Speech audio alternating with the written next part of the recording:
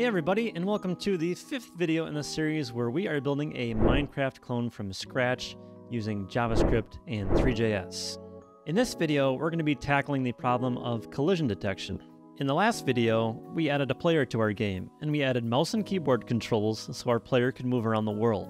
However, our player character doesn't currently interact with the terrain, so it's not very fun. Now what we're trying to solve in this video is determining when our player collides with the terrain and then handling that appropriately so the player doesn't go through the terrain. Now we'll be representing our player as a cylinder, kind of like the soup can that I have here, and our world is really just a bunch of blocks, so kind of like this box that I have here. So the problem essentially boils down to how do we know when a cylinder is colliding with the cube? Now I'll be explaining how we accomplish all of this as we go on. So let's dive into the code and let's start creating a class that will contain all of our collision detection logic. Alrighty, let's get started. So the first thing that we need to do is to create a file that will store our collision detection logic. So I'm going to create a new file. I'm going to name that physics.js. Now I went ahead and imported the Three.js dependency, and I've also added a physics class here with just an empty constructor. So what I'm going to do is I'm going to lay out kind of the structure of this class and how we're going to handle these collisions, and then I'll talk through what each of those methods is doing. So the first method that I've added here is called update, and this is where we're going to be running our collision detection code. So this is going to be moving the physics simulation forward in time by dt, which is the change in time from the last time this function was called. Our update method is calling detect collisions, so let's go ahead and add this method in. So detect collisions is our main collision detection code. That's where we call all of our helper functions. So we pass in the reference to the player and the world, and then there's 3 different functions within this that we call. And these are broad phase, narrow phase, and resolve collisions. Our collision detection code is broken into 3 separate phases or functions: the broad phase, the narrow phase, and resolve collisions. In the broad phase, we filter down the list of blocks we're going to check for collisions by finding the set of blocks that are closest to the player. In the narrow phase, we take the candidate blocks from the broad phase and check to see if any collide with our player's bounding cylinder. If they do, we calculate the point of collision, the overlap between the block and the player, and the collision normal. In the final resolution stage, we take all of the collisions that we found in the narrow phase and process them one by one. For each collision, we adjust the position of the player so it is no longer colliding with the block, and zero out the player's velocity in the direction of the collision normal. So I'm in the main file right after we create the scene and the world and the player. So I'm going to create a new constant here called physics, and this will be our new physics class. Now down in our animation loop here, so right after we move our player, let's go ahead and call update on our physics class. And then we'll pass in dt, player, and the world. All right, so we have everything wired up now. Let's go ahead and actually start implementing our collision detection code. So before we can implement this, we need to actually go into our player and add the radius and the height. So at the very top here, we'll define 2 new properties on our player. So we'll do radius, and we'll set that to 0.5, and then height will be 1.75. So each block is the size of 1, so the radius of our player's bounding cylinder is half the size of a block, and the height of our player is just under 2 blocks high. So let's go ahead and remove this comment here. Now the first thing that we need to do is to compute the extents of our player. So I've created the skeleton of an object here that is going to store our player extents. So you can see for each coordinate, x, y, and z, we're calculating a minimum and maximum extent. So starting with the minimum x here, we can take the position of our player in the x-axis, and we can subtract the player's radius. So that's the farthest distance from the player in the negative x direction. Now we want all of these to be in block coordinates, so they need to be integers. So I'll just round this down to the nearest block. So similarly for the x maximum here, let's take the x position of our player and we'll add the radius to get the maximum extent of the player along the x-axis. And then we want to round this up to the nearest block. Now the z-axis is very similar to the x because we're just taking, instead of the x, it's now the z position and subtracting the radius there, and then flooring it for the minimum and taking the ceiling for the maximum. Now the y is slightly different. For the minimum, we'll take the player's y position, and we're going to subtract the player's height here. Now for the maximum, we'll take the ceiling. So we're just taking the very top part of that player, and then we're just rounding it up to the nearest block. So now that we have our extents, we really just do a triple for loop. We just iterate over the minimum and maximum along each axis, and we just get all of the blocks that are inside that volume. So I went ahead and added that triple for loop, so you can see we're looping from the x minimum to the x maximum, y min to y max, z min to z max. So within this for loop, we want to get the block at this x, y, and z position from the world. And if the block exists and the block ID is not equal to an empty block ID, then we want to push that block onto our array of candidates. So let's add a little bit of debugging help down here. I'll add a console log. So let's say broad phase candidates. And then in here, we'll just print out the number of candidates in that array. Right, so within our game now, we can see that it's printing out the broad phase candidates to the console, and it's just printing out 0, 0, 0 over and over again. Now, if I move my player into this hillside, I should expect that number to go up. So as I get very close here, you can see that we're now showing that the player is potentially colliding with 4 different blocks. So I think we need to add some visual aids to help us see where the actual bounds of our player are, as well as highlighting those candidate blocks that the player is colliding with. So first I want to add something that'll help us visualize our player's bounding cylinder. So I'm in the player class right now, and I'm in the constructor for that class.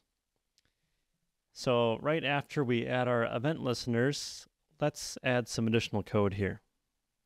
Now I've created a new property on our class called bounds helper, and this is storing a new mesh. So this mesh is going to represent our player's bounding cylinder. So you can see I've passed in a cylinder geometry. I've given it the radius and the height of the player. And this parameter here just sets the number of sides of that cylinder. So I've set that to 16 sides. And we're also rendering it as a wireframe so we can see through it when we're in the player's perspective. Finally, we need to make sure that we add that bounds helper to the scene. So I'm just doing that in this line here. Now we need to make sure that whenever the player moves, that the bounding cylinder moves with the player. So let's add an additional method below apply inputs where we update our player's bounding cylinder. Now I've added a new method here called update bounds helper. So what are we doing in here? We are copying the position of our player into the position of the bounds helper, and then we're shifting the Y position of our bounds helper down by half of the player's height. Now we need to make sure that we're calling update bounds helper every frame. So let's go back into our main file here. And right after we apply our inputs to our player, we'll do player update bounds helper. Now in our game, we can see that we now have our bounding cylinder helper being rendered, and we can tell it's at the correct location because the camera helper is right at the top center of the cylinder. Now if I go and just turn our player's speed down just a touch here, it's easier to visualize. So as I enter a block here, you can kind of see the lines of that bounding cylinder are now intersecting with that block. Now you can see that when we're colliding with that block, we're actually registering a collision in our broad phase. So it's printing to the console, broad phase candidates 1 right now. That's because we're colliding with one block. Now it'd be even more helpful if we could visualize the blocks that we're actually colliding with. So let's say if I'm colliding with this block here, we can highlight that block in red. So let's go and add that in now. Now in order to visualize the block that we're colliding with, I'm going to do somewhat of a hack here. So rather than changing the color of that particular block, I'm actually just going to create a new box mesh that's just slightly bigger than the block itself. Now I'm going to make that larger box red and just slightly transparent so that we can actually see the block underneath. And that's going to make it look like we're highlighting the block when really there's just another block around it that's giving it that color. So I'm going to start by creating a new variable on our physics class called helpers. And that's just going to be a group that will contain all of those blocks that we'll be creating. So we need to add this group to our scene. So I'll add a scene parameter to our constructor, and then scene add this.helpers. And then in our main file, when we're creating our physics object, we need to make sure to pass in scene here. Now I've added two new constants here right above where we're defining our physics class, and those are collision material and collision geometry. And this will be the material and geometry for those helper blocks. So you can see I've given it a color red. I set it to transparent and set the opacity to 0.2, so it's mostly transparent, but you can still see some color there. Now let's go ahead and create a new function where we're creating those meshes for our helper blocks. So at the very bottom of our physics file, I've added a new function called add collision helper. So we basically just pass in the X, Y, and Z coordinates of our block, and then we go ahead and create a new mesh at that location. So we're using the geometry and the collision material that we defined at the top of the file, and then we're just copying the position of the block into that helper, and then we're adding it to our helpers group. Now we need to actually call our add collision helper method. So in our broad face function, every time that we're adding a new candidate to this array here, we need to go ahead and call this add collision helper. Then we'll pass in block. And I actually made a bit of a typo here. We don't actually want to pass in the block because that only has the block ID and the block instance ID. So what I'm going to do is get the block position, and that's just going to be an object containing the XYZ coordinates of the block.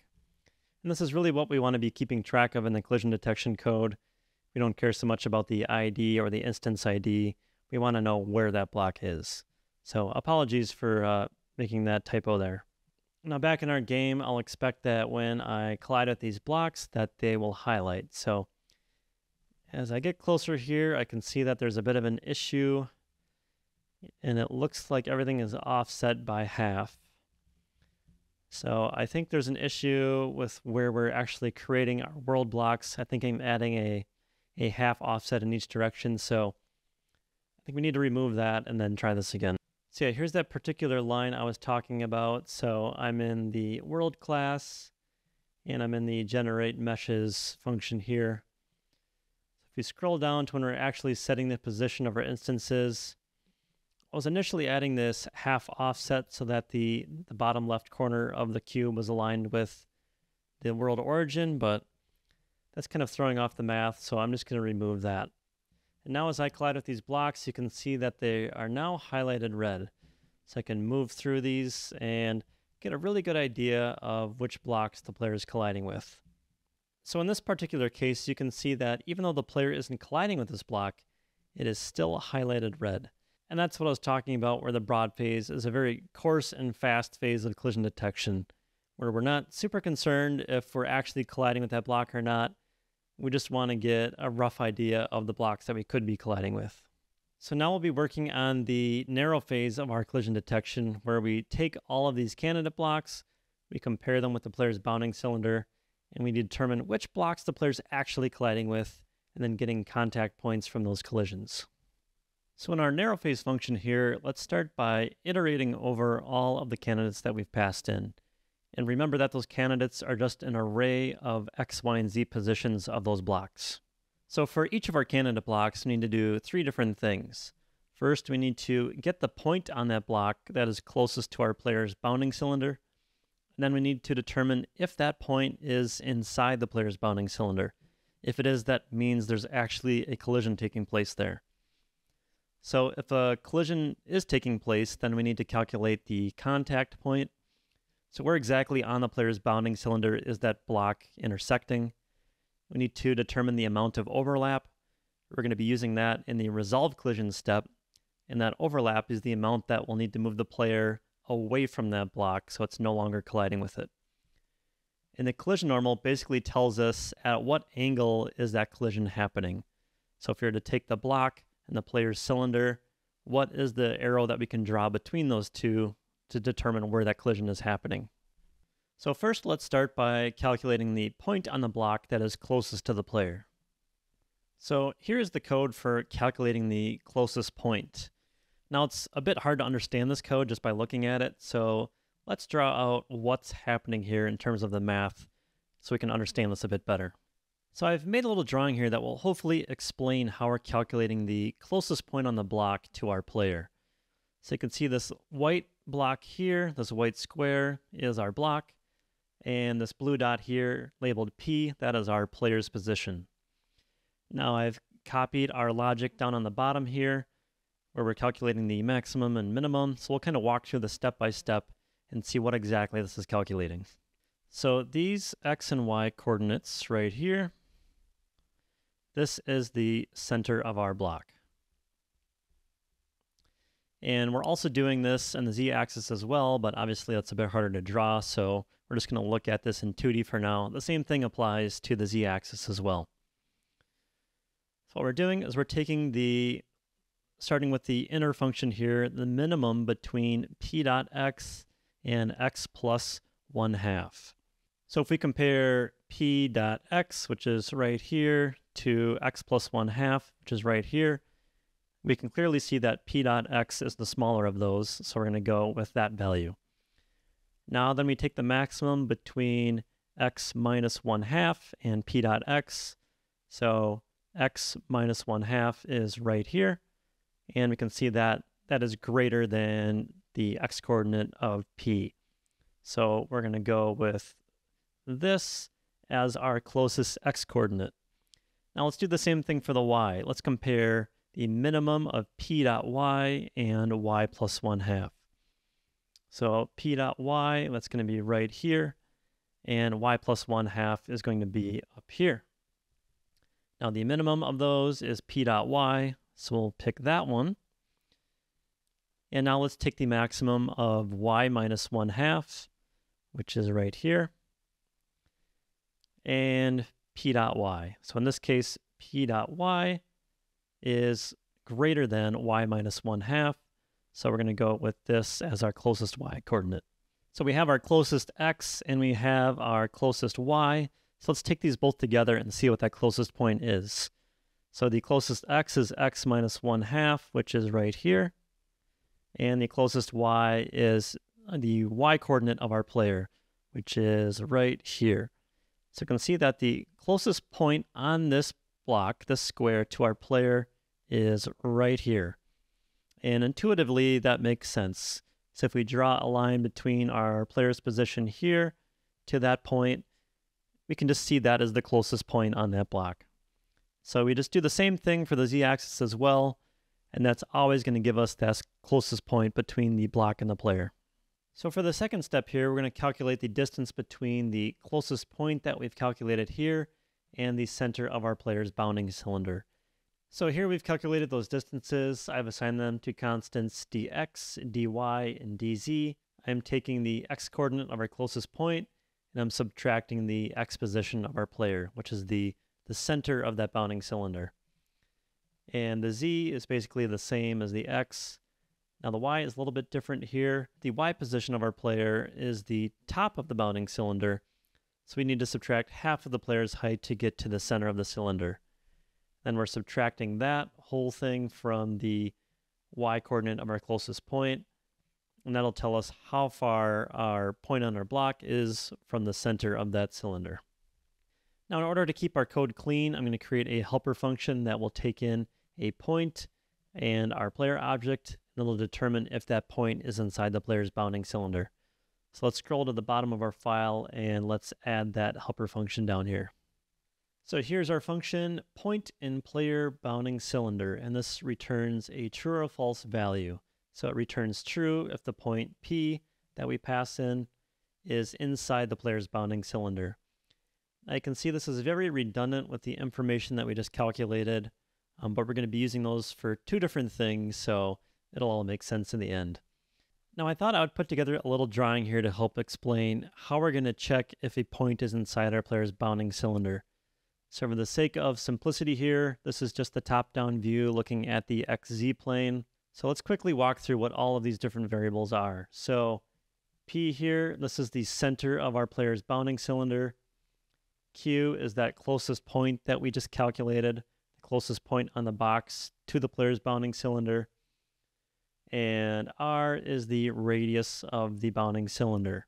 So dx and dz here, that is the difference in the x and z axes between our center of our player's bounding cylinder and our closest point. So let's quickly calculate those out. So dx is going to be q dot x minus p dot x. And we can calculate dz as q dot z minus p dot z. So given dx and dz, how do we use that information to determine if q lies within this circle? So if we remember back to geometry, we can actually compute the hypotenuse of this triangle here. Let's call that little r. So we know that if distance between P and Q, or little r, is less than big R, the radius of our player's bounding cylinder, then we know that, at least within the XZ plane, that Q is within our player's bounding cylinder. So how do we compute R? We can use the Pythagorean theorem for that. So R is equal to the square root of dx squared. We got to make sure we stay color coordinated here. Plus dz squared. We want to check the relation little r is less than big R. So if this holds true, then we know that Q is within the circle here. So we can make one quick optimization since square roots are a bit expensive. We can just square both sides of this equation. So we end up with this final relation dx squared. So I'm just substituting this in for r and taking the square of that, plus dz squared. Then we just check to make sure that is less than r squared. So this right here is what we need to calculate in our code. And the last thing that we need to do is just check to see if the dy, the difference between the center of the player's bounding cylinder and the closest point, we just need to make sure that is within the height of the bounding cylinder. And then we know for sure that this is a collision point. So now that we have a visual for what's going on with this code, let's go step by step through each line and see what's going on here. So I've already shown how we're calculating dx, dy, and dz. So I'm using dx and dz here. So I'm squaring each of these and adding them together to get that little r squared. Now to check if the contact point is inside the player's bounding cylinder, first we're checking to see if the y coordinate was within the player's bounding cylinder. So we're just taking dy, and remember this is the difference between the point and the center of the cylinder. So if that distance is less than half the height of the cylinder, then we know it's within that height. And then we're also checking to see that the little r squared is less than big R squared, where big R is the radius of the bounding cylinder. So I know there's a lot of variables going on here, a lot of math, but collision detection is all about math, and it's kind of fun, I think, when we start putting it all together. All right, so back in our narrow phase function here, right after we calculate dx, dy, and dz, let's utilize our function we just wrote. If the closest point is inside our player's bounding cylinder, then we need to calculate this information here. We need to calculate the contact point, how much that point is overlapping into the player's bounding cylinder, and the collision normal. So we actually already have the contact point. That is the closest point, so we don't need to do anything there. So let's go ahead and calculate that overlap.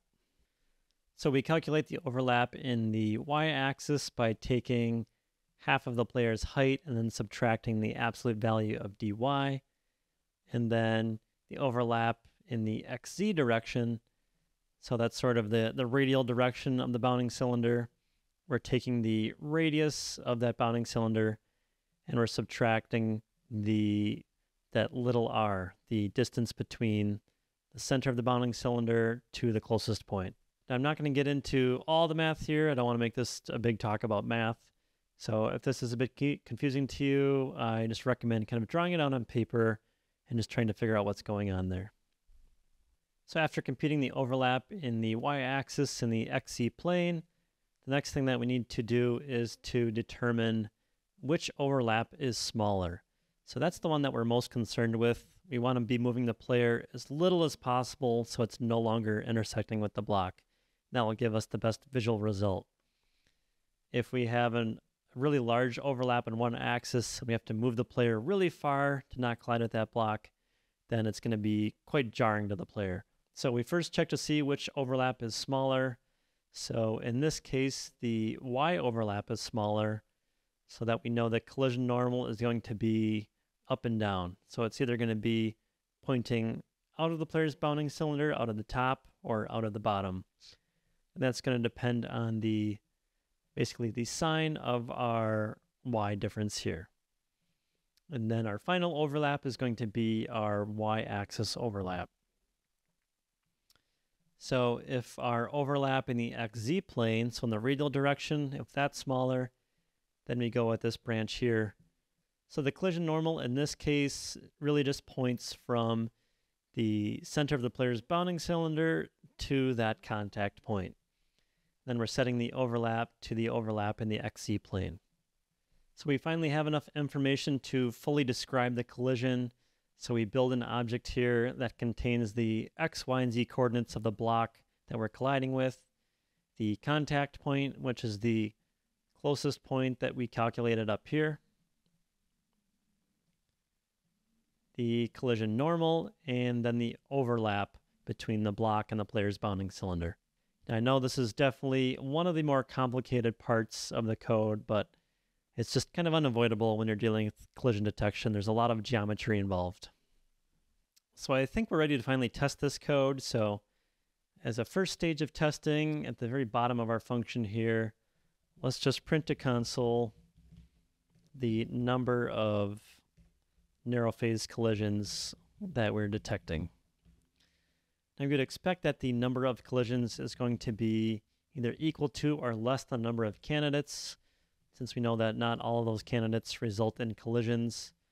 So that's the result that we're expecting to see here. All right, so back in our game now, let's start intersecting with some blocks and seeing if we're getting the results that we expect. So I did a bit of movie magic here, so we're just not just blasting things to the console super fast. So it's only writing the console log statements once every second. That's why things are a bit slower here. So as I get close to a block here, we can see that we're registering one broad face candidate, but it's not registering as an actual collision, which makes sense because if we look, our player's bounding cylinder is not actually intersecting that block. Now, if I get a little bit closer here and finally intersect with that block, you can see that we're now registering a collision. So if I back out just a little bit, that collision goes back to 0. So our code does appear to be working here. We're getting very accurate collision detection between our bounding cylinder and that block. Now, if I get a little bit closer here, you can see that we have 4 candidates. And if I just come right in here, you can see that we are intersecting with 4 different blocks here. So while these console log statements are nice, it would be nice to actually visualize the collision points. So much like we did for the blocks where we highlight them red if we're colliding with them, let's add some additional helpers to visualize those contact points for each collision. So similar to what we did for visualizing the broad phase collisions, I've added an additional material and geometry down here that we'll use to visualize the contact points. Contact material is just a basic wireframe material that I've given a color of bright green. Then the geometry is going to be a very small sphere, 0.05 radius. And then this just controls the amount of sides on that sphere. I set it to something just really kind of rough so it's not taking a huge performance hit. Now right below add collision helper, I've added a new method called add contact point helper. So we're just passing in a set of x, y, and z coordinates. Then we're creating our contact mesh using the geometry and material that we defined. And then we're copying the position of our contact point P into the position of our mesh so that that sphere is centered on the contact point. And then we're adding it to our group of helpers here. So right after we create our collision here and push it onto the array, let's call add contact point helper. And then remember that closest point is our contact point, so we'll just pass closest point in here. So now as our player collides with these blocks, we can see that we're visualizing the contact points. And remember that this is the point on each block that is closest to the player's bounding cylinder. So our narrow phase code is working exactly like we want it to now, so we can finally move on to the third stage of our collision detection, which is resolving the collisions. So just to recap what we've done so far, we first get our list of candidate blocks from our broad phase. We pass those candidate blocks into the narrow phase to get the list of collisions. Then if we have any collisions at all, then we pass them to resolve collisions. So we pass that array of collisions from the narrow phase as well as our player object. Now the first thing that we need to do in our resolve collisions function here is we need to sort our collisions from the smallest overlap to the largest. And the reasons for this is stability. By resolving those smaller collisions first, it gives a much smoother result when we're colliding with the terrain. If we don't do that sorting step, we can get kind of a jerkiness when the player is pushing up against a wall. So I've added that sorting code here. We're just calling sort on our collisions array, and we're just passing in this function here that takes two collisions and sorts them from smallest overlap to largest overlap.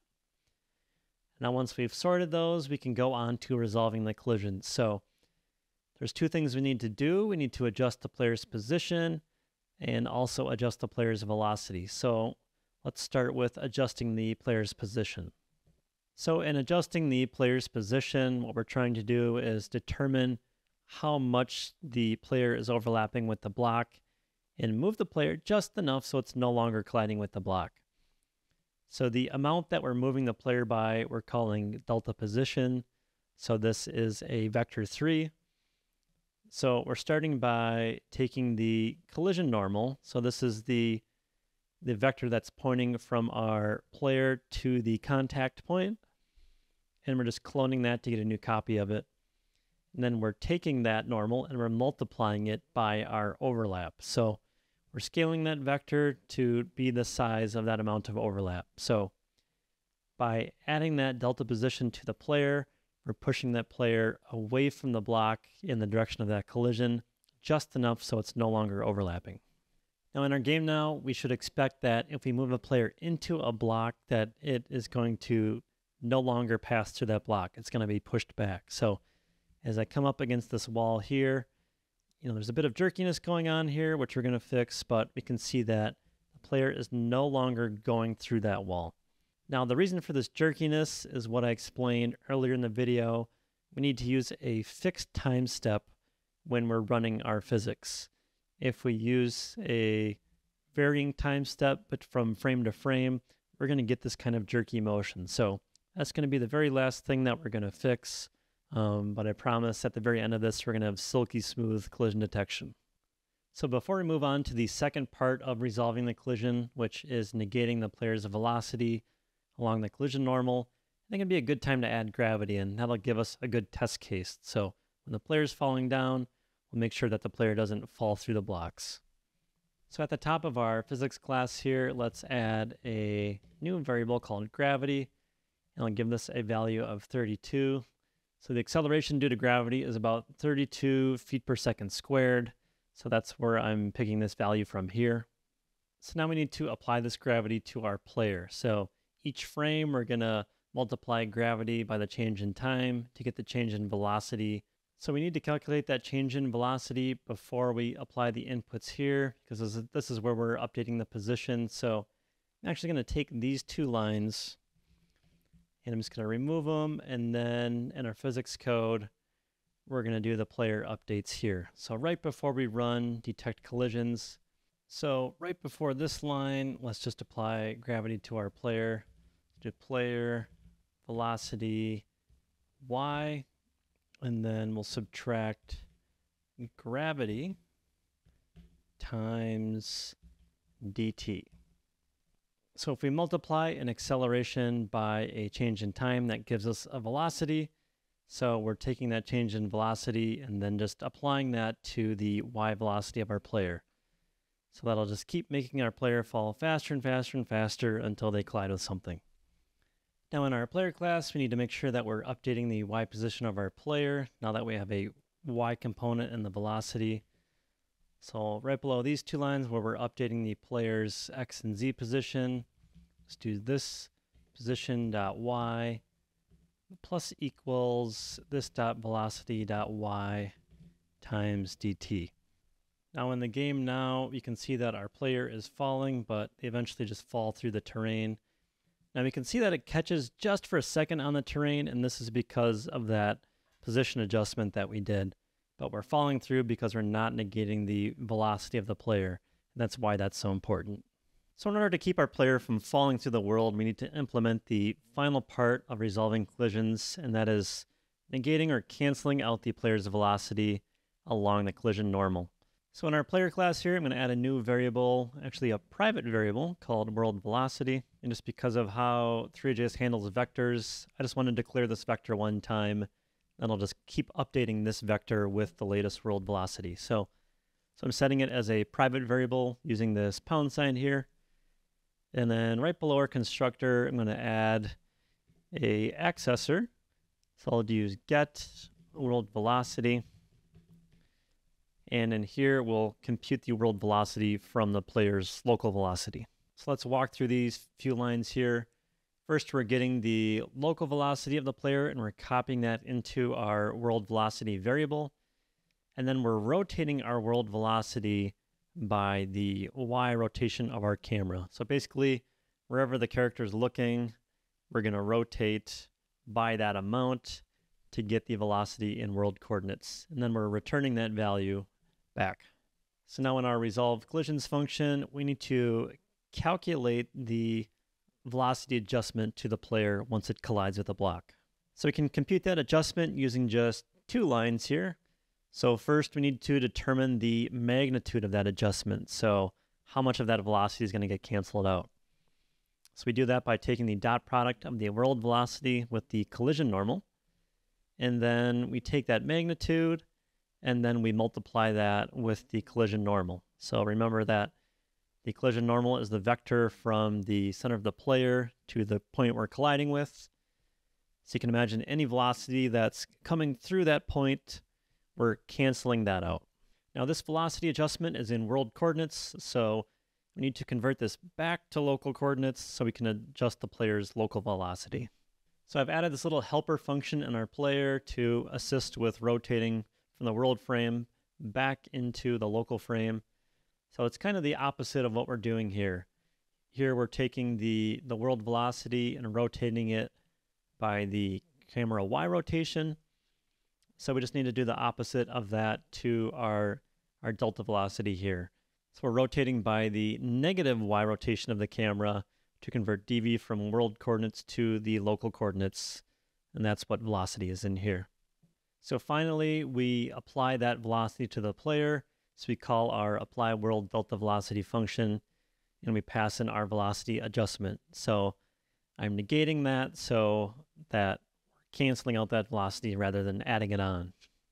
So now in our game, I'll expect that when I go into first-person view and the physics kicks in, that our player doesn't fall through the world anymore. It's going to collide with the ground, and then we'll be able to walk around. So let me just press W, and it'll reset the camera. And you can see it's still a little bit jerky. We're going to fix that issue. But now I can walk around the terrain. I'm not falling through it. I can walk up against these walls and not go through them. So it looks like our position and velocity adjustments that we're applying in resolve collisions are working correctly. So that is awesome. Now it's just a matter of fine-tuning things a bit. So we need to implement that fixed time step so we're not getting this jerkiness of the player movement. Before we go and implement that though, I think it'd be fun to add jumping in the game. That way we can kind of jump up and down these blocks. I mean, it's kind of a core component of Minecraft, being able to explore. So before we do the fixed time step, let's go and work on that code. So back in our player here, I'm going to add a new property under height called jump speed. So let's give this a value of 10. And then I want another property called onGround. This basically just tells us when the player is actually on the ground or not. So when the player is not on the ground, we don't want them to be able to jump again. Otherwise, they can just keep hitting jump and just fly away. So in our onKeyDown event handler under our player here, let's scroll down to the very bottom and let's add a new case.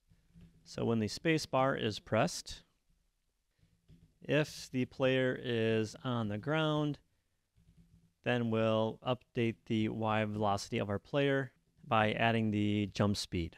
Now we need to make sure that we're setting on ground appropriately, so when the player is on the ground versus not on the ground. So in our physics code, let's go and locate the code in narrow phase.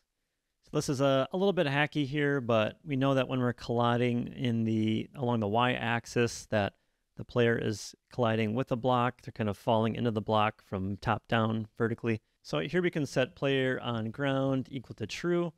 And we need to make sure that we're resetting this every single time we're updating our physics. If we're not getting a collision, then we make sure we set this to false. So scrolling back up to detect collisions.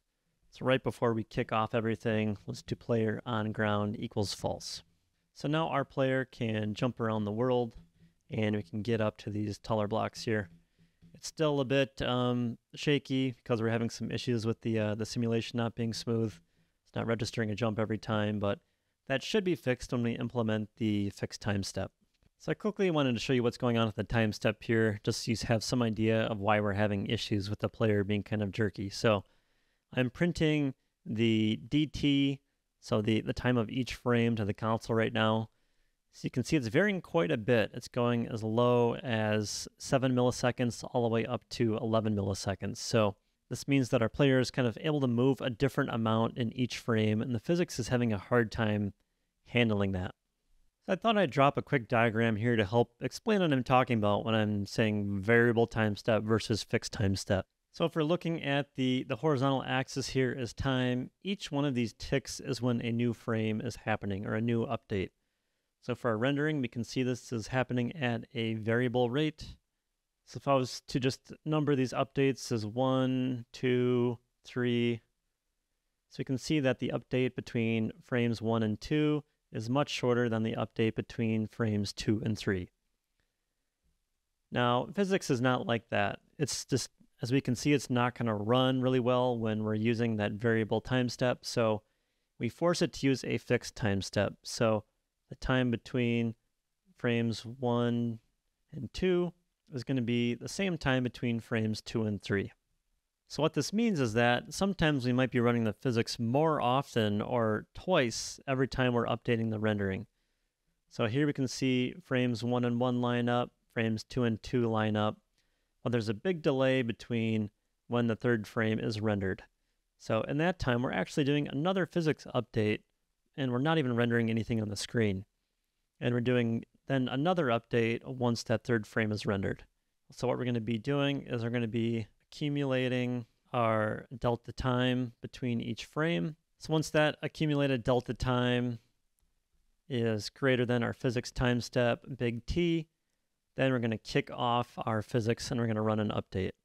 So each time we kick off our physics, we're going to subtract our time step from our accumulated delta time, and we'll just keep running the physics until delta T is less than big T. So to implement this fixed time step, we're going to add 3 new variables to our physics class. So that will be simulation rate. So I'll just set that to, let's say 200 for now. So I'll run 200 times per second. And our time step is going to be equal to 1 divided by our simulation rate. So if we take frequency and divide it into 1, then we get the time step.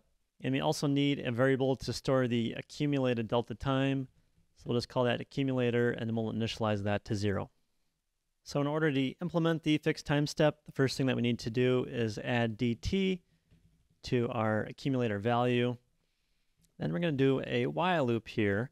So while our accumulated value is greater than or equal to this .time step, then we want to run our physics code. So each time we do a physics update, we're going to be subtracting that time step. So this will cause our accumulated value to decrease over time, so our while loop doesn't run indefinitely. And then the final tweak I need to make, since we're running this at a rate of time step, we're not going to use dt here. This is the dt for our rendering loop, so we want to use our fixed time step instead. So change these two references to dt to this dot time step. So now that when we move around the world, we can see that things are much more stable. You can still see a little bit of shaking if we're looking at the wireframe and the bounding cylinder, but now when we go into walls, we're not getting that just shaking back and forth. So that is looking much better. There's one final tweak that we need to do to make all of the jerkiness go away, so let's go and apply that fix right now. Now there's one more check that we need to add and resolve collisions. So right now when we are resolving collisions, we're doing it one at a time. So we're calculating the amount that we need to move the player so it's no longer colliding with that block. Now, it just so happens that we might be moving the player so that all of the subsequent collisions that we're going to check, we're no longer colliding with those blocks anymore. So you can imagine if the player is sitting on the ground, maybe colliding with 2 or 3 blocks. If we move it out of the first block, it's no longer colliding with the second or the third blocks either. So there's just one additional line that we need to add here. So before we go and resolve each collision, we're going to do a recheck to make sure that the collision point is still inside the player's bounding cylinder. And if it no longer is, then we're just going to continue on to the next collision point. So now we can see that our collision detection is super smooth. There's no shaking of the player anymore. I can go up against the wall here and slide around, and everything is just really smooth and there's no jerkiness at all. And the responsiveness of the jumping is also a lot better. I can just kind of jump up to this top of this mountain here. And yeah, it's all looking good. So that's a wrap for this video. Thanks for sticking through it. I know this was a tough one, but now we have fast and stable collision detection in our Minecraft game. So in the next video, the 6th video, we're going to be learning how to create an infinite world, or a procedurally generated infinite world. So we no longer will just have one little square that our player can move around. They can keep exploring in any direction, and it'll just keep generating terrain. So thank you so much for watching. If you're enjoying this series, be sure to hit the like and subscribe buttons down below. And until next time, see you later, folks.